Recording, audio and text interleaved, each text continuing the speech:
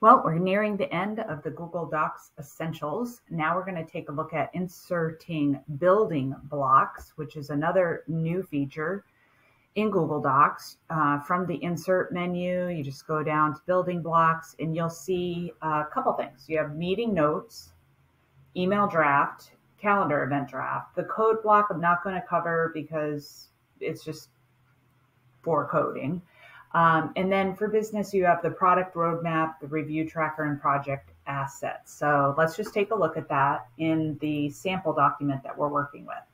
So in this case, we've inserted a building block called meeting notes. And meeting notes are pulled from calendar events and include contact information for all invited to the event. So in this case, I clicked on Insert Meeting Notes, and these are the notes for our upcoming training. So you have a link to the calendar event, a link to the notes, and any other details as well. So insert meeting notes. So let's go ahead and take this out, all right? And I'll put that back in. Click on Insert, Building Blocks, Meeting Notes, and then I pick an event, and I click on it, and my notes are there, and any other information about it. If I need to share access with attendees, I will. All right, and that's how meeting notes work. One of my favorites of all time is the email draft, because it allows you to craft an email collaboratively or for people and then give them access to the doc. And when they click on the M, the email, it opens up their email and they can now send that email out to people. So in this example here, we have an email draft that we've created for our teachers about new classroom routines. And we're like, we want all of you to send this email out to your parents from you, modify it, but here's the content.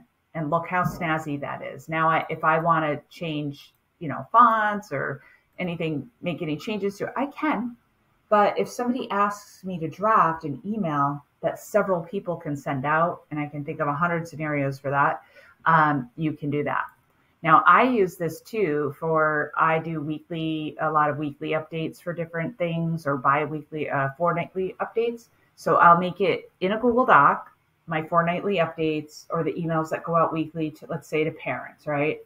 So I draft it, and then I draft another one, I draft another. So I have the history of that fortnightly email or that weekly email in a Google Doc. Even though I have it in my sent mail, I have that history in a Google Doc.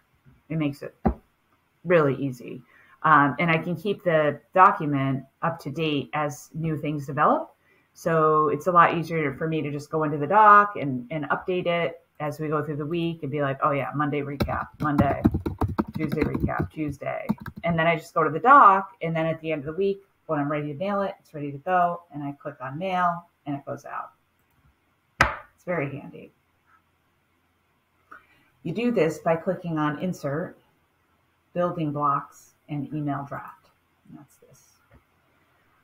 And the other thing is, if you need to think about details and collaborate on a calendar event, you can go ahead and click on Insert, Building Blocks, Calendar Event Draft, and you can start drafting a calendar event, which is super handy. Who are you inviting? When is it going to be? What's in the description, event title? And then once you're ready, you can go ahead and schedule that calendar event.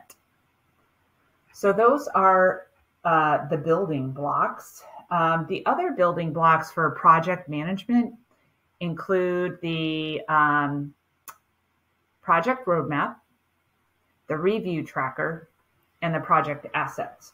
And I really don't think it matters to me that they have these three options, because they're pretty much all the same. Here's a few differences. One is this has the file. So if I click on it, it automatically has the file asset in there for me to use. I can change this criteria. I can add and edit the options. This is the project name. I can change its name. So if you want to have the related file column, then you would use the project roadmap. If you want to just have reviewer status notes, you can. But you can always change these titles, add more columns, delete a column. They don't have to have the person in it. So um, it's really irrelevant. They're just showing you some examples of how you can integrate smart chips into a table and add drop downs to bring it all together to create like a little area where you can track progress. I love this on strategic planning. So if you have long range SMART goals, long range plans with like incremental things that you need to get done to achieve that goal, this is a great way to develop those. So if you're working with teachers who have to do professional development, develop SMART goals, and do activities to meet that SMART goal, these are great tools for doing that. So that pretty much sums up the building blocks with meeting notes, email drafts, calendar, and then bring it all together in the table with smart chips and the tables to create roadmaps, trackers, and things like that. So yeah, wouldn't expect that you would take advantage of these right away. I would think that it would take time to develop a need. I would start out trying the email draft. Super helpful. So in the next video, we're going to take a look at revision history and close out the essential tips for Google Docs.